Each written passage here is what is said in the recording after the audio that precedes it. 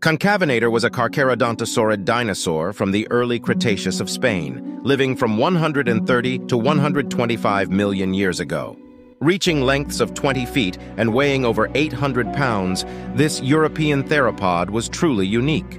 Their most notable feature would be the unusual pointed crest on the creature's back right before the hips. The purpose of this shark fin-shaped structure is currently unknown, with theories ranging from visual display to thermoregulation. It could have even been used to support a fat-storing hump, similar to camels.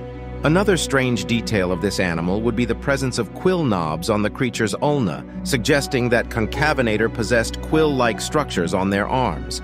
Such features have been found on other dinosaurs like Dialong and Psittacosaurus. They may have used this simple hollow plumage to display for mates or intimidate rivals, similar to many modern birds. Inhabiting the island archipelago that would eventually become Europe, these predators dwelled in freshwater wetlands alongside other dinosaurs like Mantellosaurus, Pelecana mimus, and Iberomessornis. Concavenator was nothing short of bizarre, a smaller European cousin of Carcharodontosaurus that is riddled with mystery. However, some of those mysteries will never be solved, as all there is left of these magnificent animals are their fossilized remains.